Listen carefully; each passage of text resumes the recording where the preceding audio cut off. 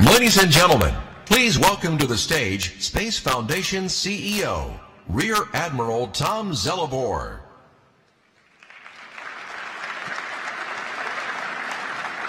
Well, good morning and hello again to everybody. It was a great event last night and I appreciate everybody that attended that. I'm now pleased to introduce our next speaker, Pam Melroy, who has served as NASA Deputy Administrator since June of 2021. Pam has attained a formidable combination of skills.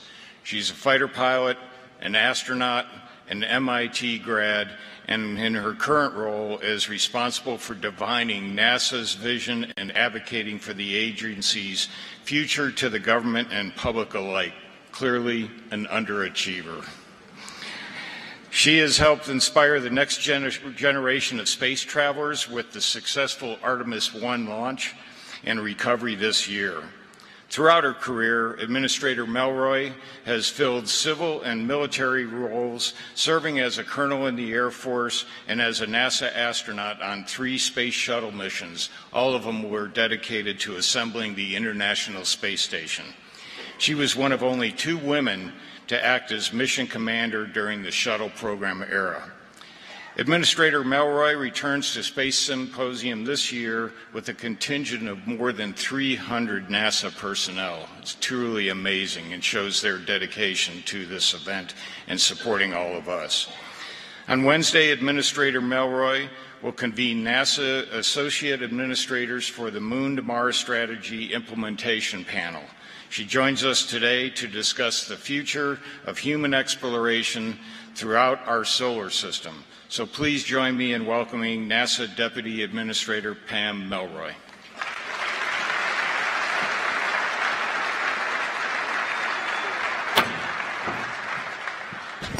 Thank you so much, Tom, and thank you to the Space Foundation for bringing us together for this tremendous event. I don't know about you, but I'm kind of waiting for the other shoe to drop. The weather is lovely. It seems like every time I've been to Symposium, we've had at least one crazy weather event. Because after all, this is Colorado in the springtime. But maybe we'll be surprised this year. But it's wonderful to be here with the whole NASA team. So in the year since I last spoke in this forum, we've had a lot of exciting things happen. We released the first images from the James Webb Space Telescope and discovered that the telescope itself is twice as good as we hoped. So we've got 20 years of amazing science ahead of us. So that was extremely exciting. We've made progress on the future of supersonic flight. On the planetary defense side, we launched the DART, or we showed that through the DART mission, we demonstrated the ability to change the course of an asteroid. And that was amazing and exciting to watch as well. On the climate front, we launched the Surface, Water, and Ocean Topography mission, SWOT, with our international partners. And that is essentially going to be the James Webb Space Telescope for the oceans. Remember, we are a water planet, and the water plays a critical role in climate. So we're excited about the outcome of the SWOT mission and what we're going to learn. We continue to learn from our capstone partner what the environment is like in cislunar space in a critical orbit for us. And of course, we successfully launched the Artemis I mission, our first test flight in the Moon to Mars program. Very exciting. It was really an extraordinary year, and so many of our partners are here today, so we thank you for your partnership, the work that you did towards the success of all of those missions. We're poised to continue making progress in the coming year, and we're excited about the new things that will be coming. But today, I'm going to talk about our future on the Moon to Mars program and the progress that we have made in the year since I last spoke to you about this. Those of you who have heard me speak before know that I always start with the why chart. I think it's critically important for us to make sure that we're always focused on the benefits to humanity that civil space provides. So starting with, of course, science front and center. Science is our seed corn. It's the seed corn of the capabilities of the future, our understanding of the universe, our understanding of the solar system that we can only achieve by retrieving samples, studying what's happening throughout the solar system. Understanding the climate can only be done from space at scale. We can measure terrestrially, but if you want to see the Earth as a whole system, you have to do it from space. And of course, in our microgravity science, taking gravity out of the equation in microgravity helps us understand our own bodies and physical processes, second and third order effects that we can't get any other way than going to space. Second, national posture. So those are the national science and technology capabilities, critically important. I've got lots of great examples of spin-offs, but some of them have had a tremendous effect on the ability of our country to do critical work going forward. One of my favorite examples is that software engineering as a discipline didn't exist before Apollo. NASA essentially had to invent it. And of course, we know what happened next. That had a transformational effect on our capability in this country. And even the cell phone camera that you're carrying around was developed by NASA scientists to put a camera on a chip to look at the Earth. And now, of course, that has spawned so many other capabilities. Increasingly, we're also seeing our amazing commercial space industry. So all the capabilities that our industry has is really the envy of the rest of the world. But it's also a high-growth industry with a lot of really good, high-paying jobs. And we see interest with our international partners around the world to figure out how to stimulate their commercial space industry so that it can approach the skill set that we have. And finally, inspiration. I don't think I need to tell anybody in this audience how inspiring space is, but it really has proven to have a completely unique capability, especially to inspire the next generation, that other seed corn for us, the students of the future. We know that when we talk about the work that we do to students, how it inspires them and excites them. And we are thrilled that through our Artemis program, we're going to provide opportunities for girls and students of color to actually see themselves in the future. Because if you can see it, you can be it.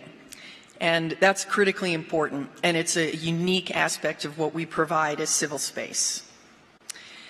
So, one of the major things that we did this year as well, I announced our initiative last year talking about the Moon to Mars strategy and our objectives development. We did a tremendous amount of work consulting with industry inside the NASA workforce and our international partners to refine that strategy and, more importantly, to refine our objectives as well.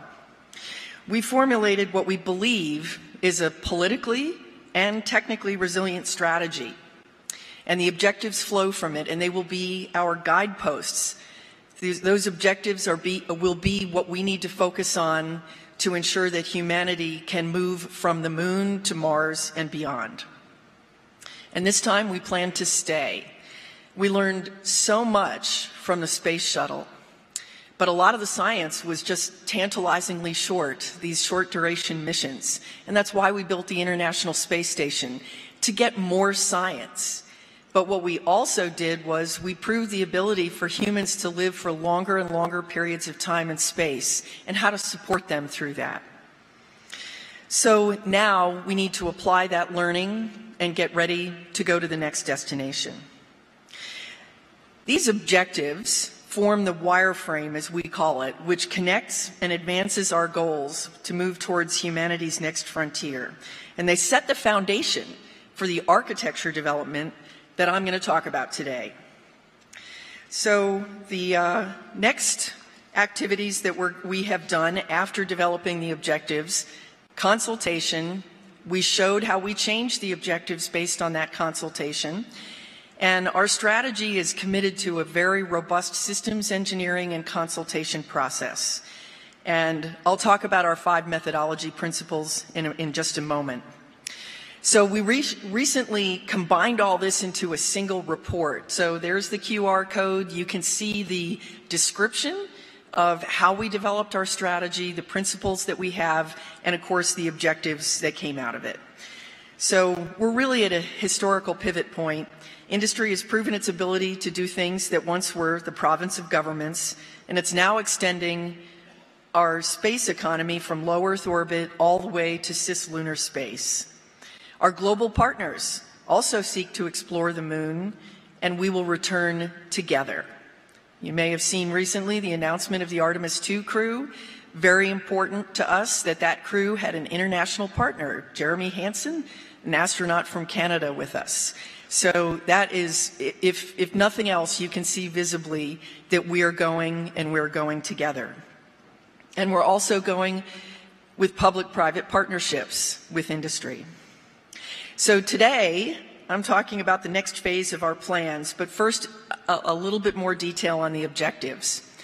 First of all, the goal, the bumper sticker is what we call this.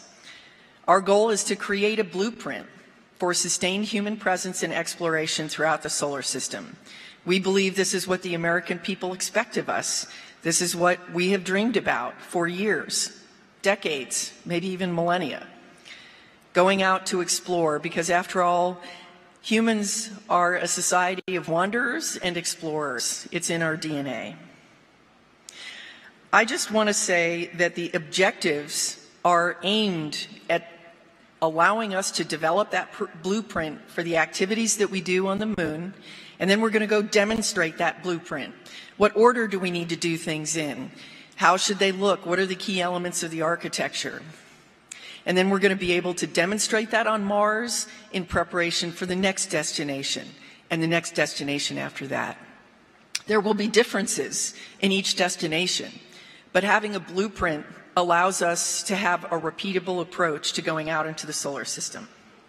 So this will essentially serve for us, these objectives that I'm going to talk about in a moment, kind of fulfill the function of a decadal survey. Our science community is blessed that the National Academies brings together the science community and provides guidance for the decade of science ahead. This is essentially the same thing, except that it goes far beyond one decade, because human spaceflight requires that. So that's our intent, is these objectives serve the same purpose as a decadal survey. We know that they will evolve as we learn things, but we think that they will provide stability to come for a significant amount of time. Of course, science has to be front and center. When we went for Apollo, we discovered that we were following a mission to send a man to the moon and return him safely to the Earth, and we found incredible scientific riches on the moon. Now we need to take a different approach. Science needs to be front and center in what our astronauts are doing, just the same way it is on the International Space Station. The second bucket of objectives is around transportation and habitation, and that's a pretty mature bucket in a lot of ways because we have a rocket and we have a spacecraft. We're working with a partner on a lunar lander, and we're also working with global partners on transportation and habitation systems on the surface of the moon. The next bucket is infrastructure. I just want to emphasize how much we want to get science return out of what we're doing. Now, you're going to send astronauts 3 or 4 days on a trip to the moon, 30 days of science on the moon, and then 3 or 4 days back. That's pretty good return on investment for science. Anywhere else in the solar system, it's not going to work, right? We're talking 2-year journey or longer for a 30-day or less stay. So that's okay for a test flight, but we have to have the infrastructure that supports humans for a sustained presence to really maximize the value of what we're doing to humanity. We really need to be able to stay. And so that infrastructure is a critical element of our architecture. The communications, the power, landing pads, all kinds of infrastructure. What's exciting about that is, as well as we've learned here on the surface of the Earth, infrastructure supports new business models. And we know that there's interest in a cislunar economy, the same way we have an Earth orbit space economy. And we believe that efficient, cost-effective, scalable infrastructure is going to help our industry partners do just that. Last bucket I want to talk about is operations. As someone who lived through the transition from the space shuttle to the space station, very, very different operational methods and very different ways of keeping humans safe and enhancing human health and performance. We know that we will be revolutionizing again what our humans are doing in space, and we need to think about how to enhance human health and performance while they're doing science on the surface of another celestial body. So our guiding principles are absolutely essential. These 5 are very important to us. Now, this is a pretty complex mission, so we know systems engineering is absolutely critical. We've already taken the step of building an objective-based approach. That's very, very important. Second, we architect from the right. We look at the goal. What are we trying to achieve? But we execute from the left. As you know, we have many elements underway already that are critical aspects of the architecture. And what's been challenging is how to figure out how those two meet. And I'll talk about that in a moment. Third, of course, is staying with a consistent plan. It's a constancy of purpose. Being able to articulate that plan helps us stick with it. And then, of course, that articulation of a unified vision is critical for our stakeholders as well. It allows us to have the workforce inside NASA, but all of our partners and stakeholders on the same page. And the lifeblood that runs through this is the enhanced communications and engagement to make sure that we're sharing the plan and we're getting active feedback on the plan, and we're taking into consideration all of our partners and stakeholders' needs and their dreams and their hopes and their capabilities as well. So that's very, very important to us. NASA and our partners have thought about this for a long time, and under Artemis, every year we have been running a strategic analysis cycle where our various programs related to that goal stand, even as we carry out missions today. This year, we held the first ever architecture concept review to link our current activities to the objectives and to lay out a framework for the Moon to Mars exploration architecture that translates those objectives into a durable path. We've taken that systems engineering approach through the architecture concept review and decomposed those objectives into architectural components. This morning, we have released the outcome of this first architecture concept review after the objectives were developed, and we begin to trace components of the current and upcoming work to them. So the 2022 Architecture Concept Review details plans for early human exploration of the Moon's South Pole. It provides more definition for plans through Artemis 4, sets the stage for the first crewed missions to Mars. We will conduct ACRs annually, with each one providing further definition as we mature and as we learn of the Moon to Mars architecture. So you can use this QR code to see the summary document, the 160-page architecture definition document, and supporting white papers. With our architecture definition document, you can see the shape of what we're building and where a lot of things go, but there's a lot of room for adjustments. Our annual concept review process is going to enable stakeholders across NASA and among our partners to work towards these clear exploration goals, and we will be seeking feedback on a regular basis. Just a little word about the white papers, very important from my perspective. I spent a decade outside the agency, and I sometimes wondered, why are we doing it that way? So I asked the Exploration Systems Directorate architecture team to begin to articulate some of the critical trades and assumptions that have gone into key elements of the architecture.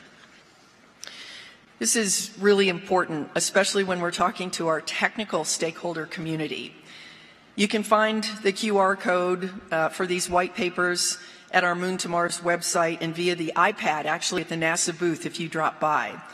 So I won't read each and every one of these, but I just want to share with you, I think that they hit it out of the park in terms of the critical first steps to communicate. There will be more white papers coming, but we started with some of the discussions in certain areas. For example, why we selected the near rectilinear halo orbit, which is really crucial to us to access all areas of the moon in Artemis and other areas as well. I do want to draw your attention to these white papers because in particular I think they provide a very succinct description of why we're doing what we're doing, and especially how the Artemis missions at the moon are going to reduce the risk for future Mars missions. A little bit more about the architecture. Going through this process, I'm going to just set some expectations. Although we made a lot of progress in the first ACR, getting everyone on the same page, we just didn't have time to fully unpack the entire architecture. Our Moon to Mars architecture has been organized into segments that are identified by notional missions or integrated use cases. And they correspond to increasing system and mission scope and allow our teams to break the architecture down into manageable chunks and coordinate with partners.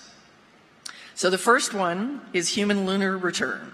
The initial capabilities, systems, and operations necessary to reestablish human presence and initial activities such as science on and around the moon. Unsurprisingly, we have a much higher level of detail for the near-term segments, including that one. The next segment is foundational exploration, which is an expansion of lunar capabilities and operations, supporting complex orbital and surface missions to conduct science and Mars-forward precursor missions. Sustained lunar evolution, enabling capabilities, systems, and operations to support regional and global activities in science, economic opportunity, and a steady cadence of human presence on and around the moon. And finally, humans to Mars. The initial capabilities, systems, and operations necessary to establish a human presence and the initial activities and science on Mars and continued exploration. So I think pretty far in the future, but even I know that we're going to learn a lot on the way. So we're not ready to talk about sustained presence yet on Mars because we know we're going to learn a lot from the moon. But we have the shape there. It allows us to fill that out going forward. Human lunar return is happening right now with Artemis 1 and 2 and the hardware that is in work today for Artemis 3, 4, and 5. And future ACRs, beginning with this November to align to our budget cycle, will help flesh out later segments. This is an important chart. I'm not going to read it to you, but I want all of our partners, I encourage you to take a close look at it because as a result of the ACR, we identified some areas for collaboration. The ACR doesn't provide a mission manifest. That's not what it's intended to do. It doesn't produce an acquisition document. So it's decoupled from specific procurements today. But it does help show where we are and where we're headed. And we know how important that is for our industry and international partners to see the shape of the future. The ACR also established a sustainable analysis process that identifies these potential areas of future collaboration. So I think all of these areas are very exciting. We know that we need partners in each of them, and I encourage you to look very closely at those areas of collaboration. I also want to talk about the next step. We committed to our international and industry partners that we would continue to consult, and there's going to be a lot of opportunities to engage. So we've released the architecture, but we want you to continue, first of all, to use existing mechanisms we already have to share your use cases and functions with us, and use the architecture definition document as a roadmap for the content that we're looking for. International and industry partners will also have a chance to provide feedback at forums beginning this summer. And we're also looking at other potential opportunities to leverage professional society workshops to enable that free-flowing conversation between us and our partners. That timeline will give you a chance to digest all of this information, and that will allow us to take your feedback and apply it to the next ACR in November to begin that annual cadence.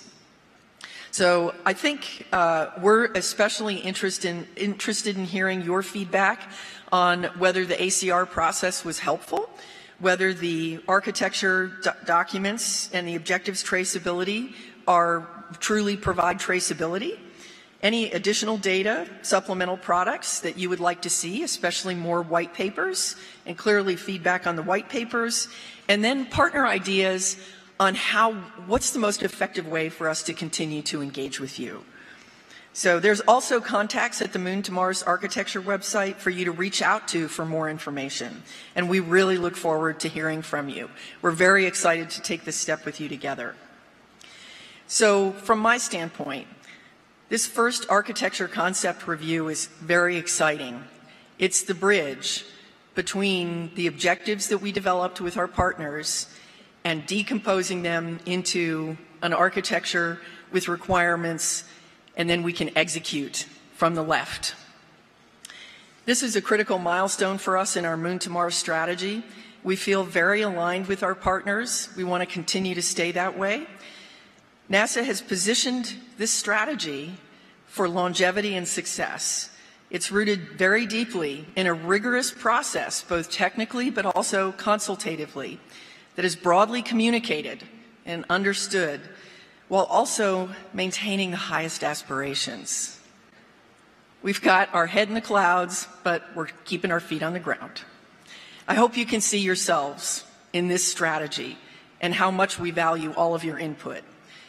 And also that you're excited too about a future where longer stays at the moon by astronauts uncover amazing scientific knowledge, but also inspire the next generation and inspire our partners to create new technical capabilities and new businesses.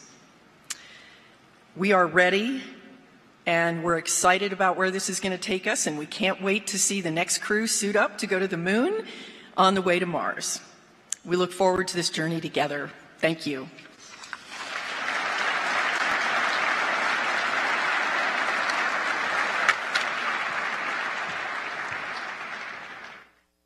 Ladies and gentlemen, please welcome to the stage, from the Space Foundation, Thomas Doramy.